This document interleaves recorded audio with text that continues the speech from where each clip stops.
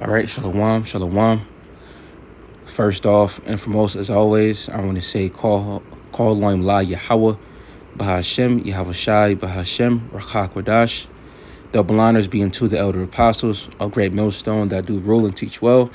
And a shalom to Sinister Ankim out there that's pushing this truth through the spirit, through the power, and through the name of Yahweh, Bahashem, Yahweh Shai, Bahashem, Rakha Kwadash.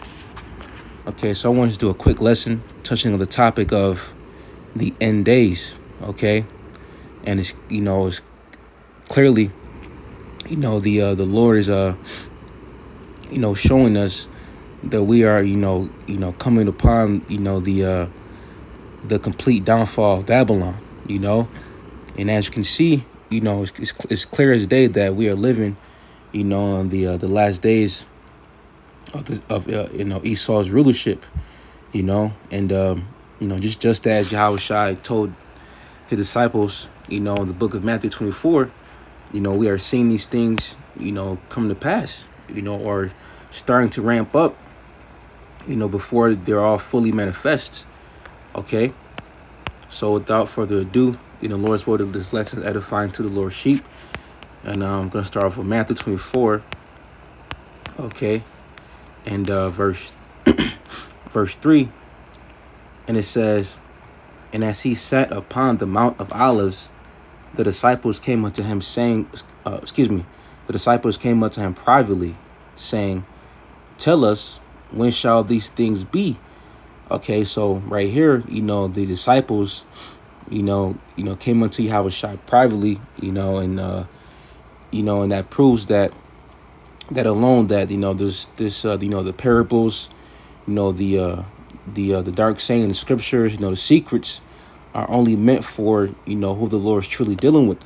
Now, of course, you have Jake waking up to the fact that they're Israelites, but it's deeper than that, the truth is, it goes a little more deeper than that, and it says, and ultimately the elect are going to, fully understand this truth, fully, grasp, the aspect of Yahweh Shai, when it comes to his grace, his sayings, and things of that nature, right? And it says, "Tell us, when shall these things be? And what shall be the sign of thy coming and of the end of the world?" Right? The end of this present world that we're living in, right? The end of an age, okay? The end of an Edomite era, all right? And the actual Shai, when is that going? When is going to be the signs of you returning, right? Verse 4, and it says, "And Yahweh Shai answered and said unto them, Take heed that no man deceive you. For many shall come in my name, saying, I am anointed, and shall deceive many." And, and fast forward today, you have a lot of men, that are claiming to be, the anointed, and but they're false prophets, many, pastors that are, Christians in the world, and also too many, wicked shepherds, in the community of Israel. Okay. They're false prophets, and they're leading, Jake down to a path of destruction. Okay. And it says, "And ye shall hear," and that's why you have to, watch out for guys like that. Watch out for guys that call on Christ. That's a complete red flag. Well, watch out for guys that say you have to, in order to come back to the Lord, you have to, follow the laws, which we don't make void the law. But what about Yahweh Shai? Yahweh Shai, we have to introduce Jake to Yahweh Shai first, and then everything will fall in place. You see, that's why Jake has to be healed spiritually. Okay. And how is, Jake healed spiritually? By the words of Yahweh Shai. You see, by the name. And it says, "And ye shall hear of wars and rumors of wars." And we're seeing that right now. Okay. And we're seeing that right now between these various nations, mainly, the topic at hand, Iran, Amalek. All right. Who else? Russia, who else? Babylon, so on and so forth. There's always articles and always something, every day popping up that is, related to World War III. Okay. And it says, see that ye be not troubled, for all these things must come to pass, but the end is not yet, right? The end is not yet. You see, the end of this empire is not yet, because we have to see these prophecies come to pass. Okay, before the kingdom comes, things is going to be bitter. Okay, the persecution, the tribulation, us being demonized. Okay, so before, we get to the sweet, we must go through the bitter. So that's why Yahweh Shai said, for all these things must come to pass, but the end is not yet. Okay. And it says, for nation shall rise against nation, and kingdom against kingdom. And there shall be famines and pestilences, right? Okay, pestilences, famines, right? And you have the one that popped up again, the mpox. Okay. And you had WHO last night declare a state of emergency, regarding that. Okay, so, there's gonna be more of these things. Okay, so we're just, playing the waiting game and waiting on Yahweh Shai, to return. But right here are the indicators, before his, return, upon his, second, coming. And it says, and earthquakes, okay, and diverse places, meaning what? In many places, okay? And it says, all these are the beginning of sorrows. So all these things that Yahweh Shai told the disciples at the time before they became apostles, these are the things that Yahweh Shai told his men to look out for his second coming. And these things apply today, because the prophets, the servants of the Lord, are back here today, on the uttermost part of the earth, prophesying, serving Yahweh Shema Shai in the land of their captivity, or should I say captivities, because even though you have, brothers mainly here in Babylon, but you have brothers, scattered across the four winds of the earth, wherever they may be scattered, preaching the word and calling upon, the name of Yahweh Shema Shai. Okay, so it's clear as day that we are in the end of this, this kingdom. Okay, because, first off, the mirth is gone. Everything here is getting old and played out and oversaturated. The election run is a damn parody skit. Okay, so we're just waiting for things to, pop off, man. Okay, and there's been, talks, of civil war, which, deemed by the elder Pastor Har, the hopeful year of Jacob's trouble, 2024, and they were saying that if Trump was not reelected, that there can possibly be, a civil unrest, which in the scriptures, let's snag that real quick. Okay, we head to the book of 2nd Esdras, chapter 15. Okay, I'll get right to the point. It says, verse 16, for there shall be sedition among men. The word sedition means in overthrowing of a government or civil unrest. Okay, or another word, civil war. Okay, and it says, for there shall be sedition among men. And let's to further prove what I just said, just for edification's sake, we go to the online etymology. For sedition, it means a rebellion, an uprising, a revolt. It says attempt to overthrow civil authority. Okay, a violent strife between factions, or a riot, rebelliousness against authority. So you get the point. Civil disorder. Okay, and right here it says a separation. So what's that? That's division. Okay, and speaking of division, I came across an article yesterday, and it was from newsbreak.com, and you have 12 states that are in the talks of separating from the U.S. And they called that what? Secession. Okay, so in the 12 states were, I don't remember off the back of my hand, but I remember some of them, which was Idaho, Texas, Washington, what was it? Washington, New York, so on and so forth. So division is definitely in the air. So we're just waiting on things to happen, and we're waiting on prophecy to, fully manifest. Okay, because all these people out here, they're on edge, and one move can bring these people to the brink of insanity. Okay.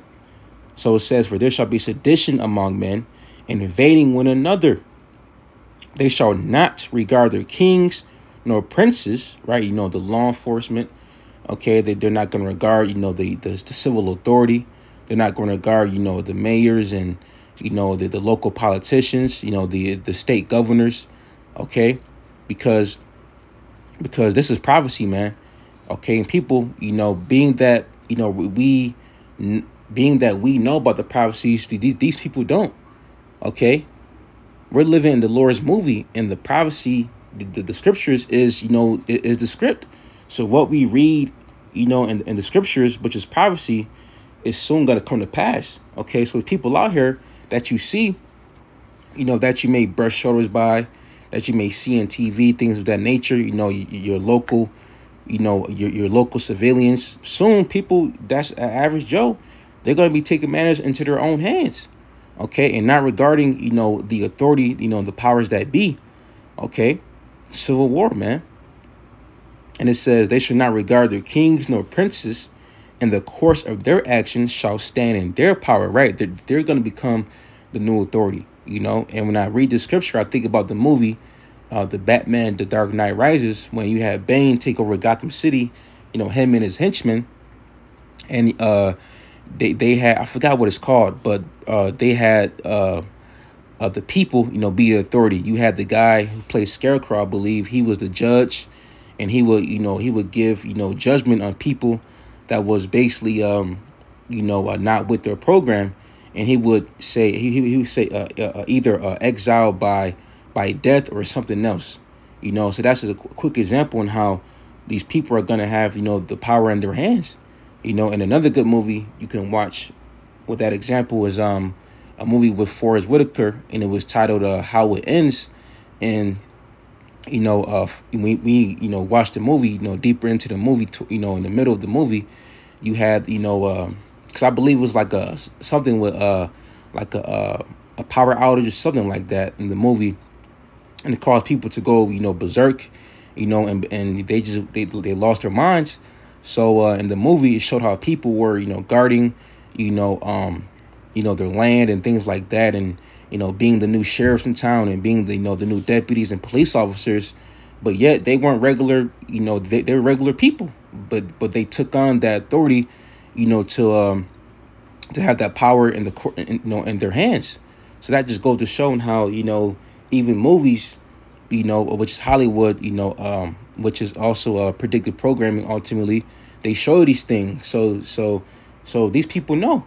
Okay, these insiders within Hollywood and the elites, they know.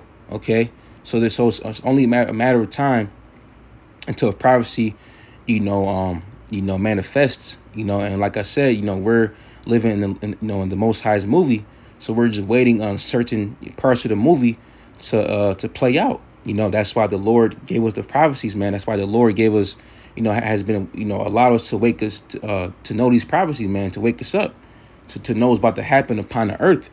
Okay, because, judgment is coming, man. Great harsh judgment is coming upon the people. Okay. And that's why the Lord, he's giving us, this mercy, this grace period to get right, to repent before our hell breaks loose.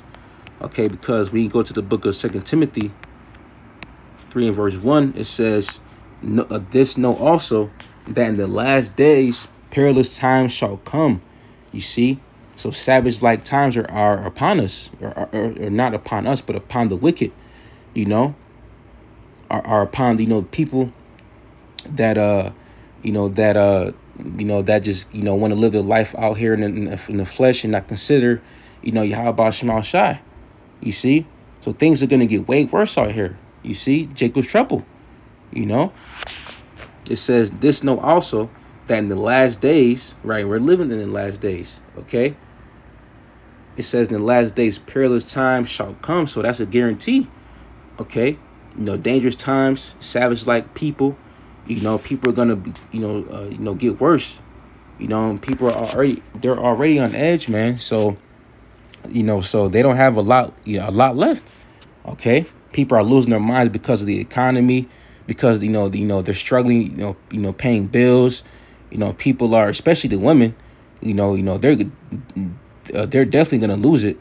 Okay, so a lot of things are gonna happen in these last days that's gonna send people over the edge. Okay, this is the book of Jeremiah, chapter 30 and verse 7. Since I mentioned it, all right, I'll start at verse 6. Jeremiah 30 and verse 6, and it says, "Ask ye now and see whether a man do travail with child. Wherefore do I see every man with his hands on his loins, as a woman in travail, and all faces are turned into paleness." Right? It's gonna be and this verse alone proves that Jacob's trouble is not gonna be something light, something pretty, because you're gonna, there's gonna be men out here that are gonna be like women, being scared, as if they're, in travail, as if they're having a baby. That's how bad it's gonna be.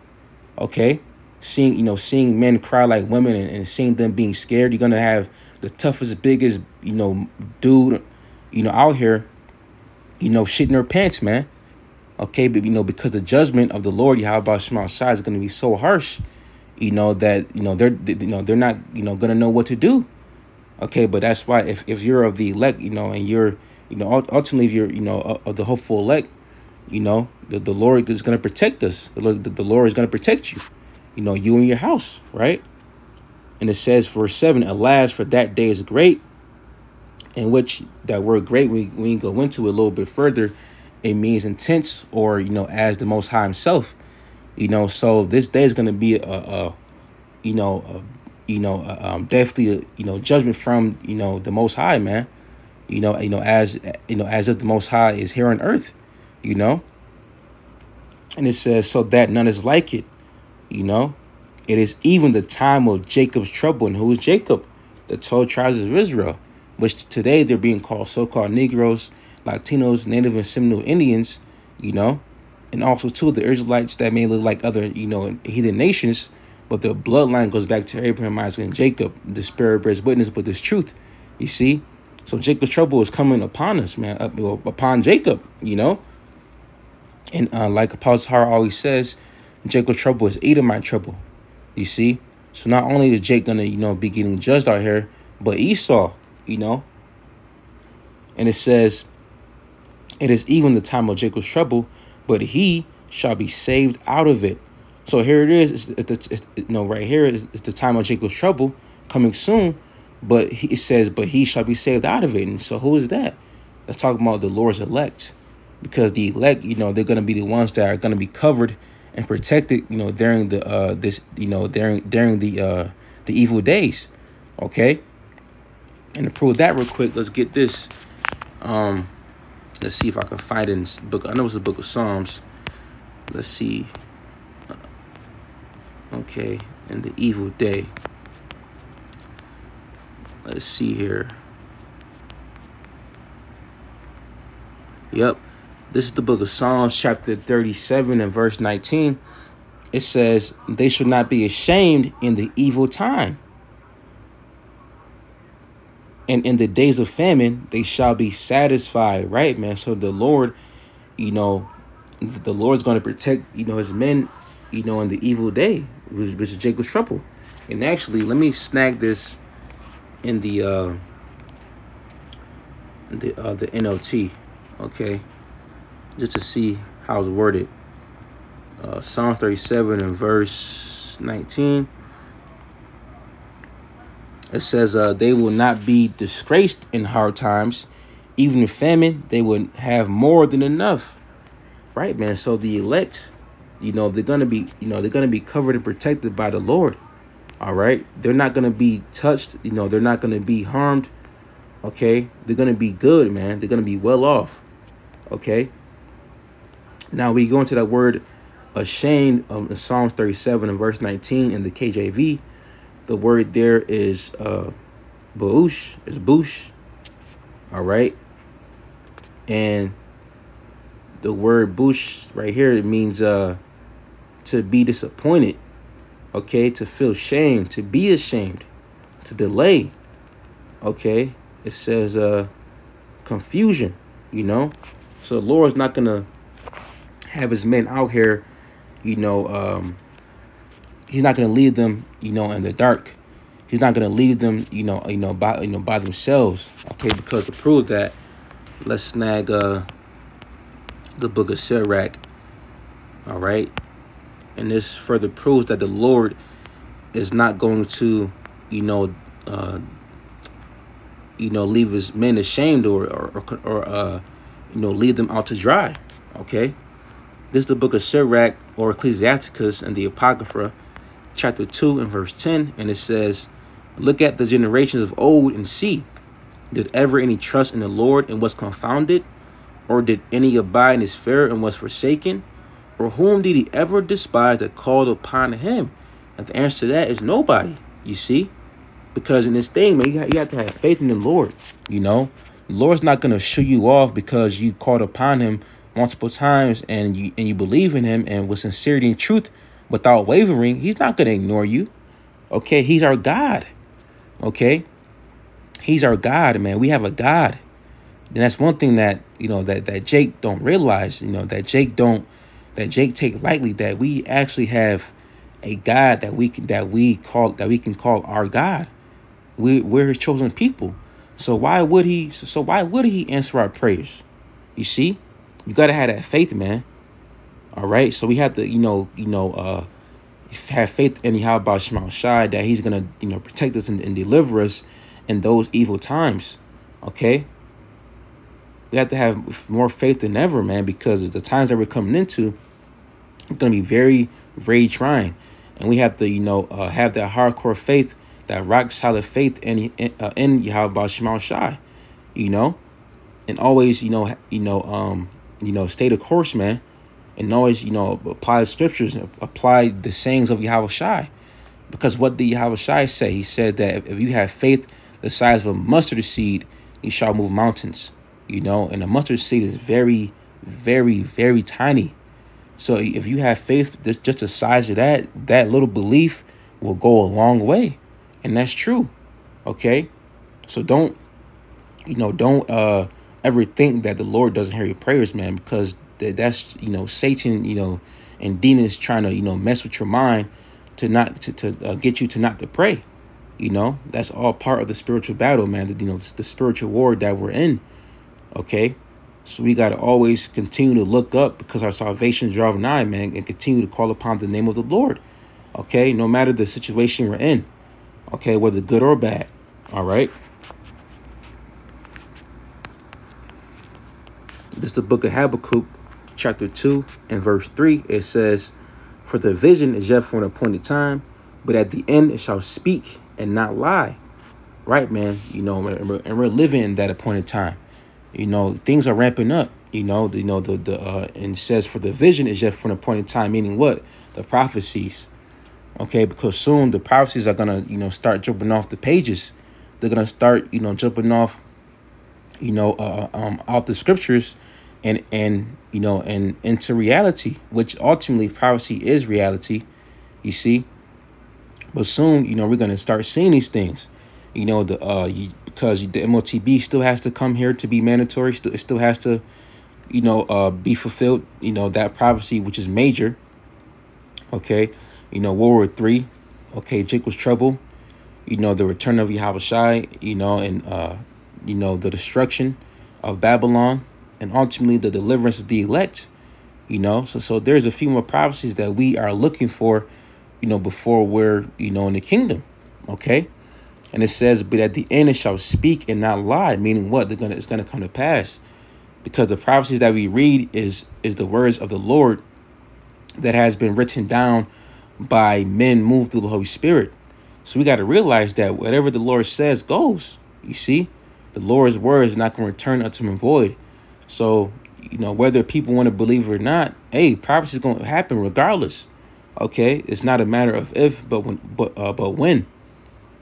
And it says, "Though it tarry, wait for it, because it will surely come, it will not tarry." You see? So with that being said, I just want to say, call Lam La, Yahweh, Bahashem, Yahweh Shai, Bahashem, Rakak Wadash. Double honor be unto the elder apostles on Great Millstone that do rule and teach well. And a shalom to you, you sincere Akim out there that's pushing this truth through spirit, through the power, and through the name of Yahweh, Bahashem, Yahushai, Bahashem, Rachakwadash. And Lord's will, the Lord's sheep was fed and edified. That being said, shalom.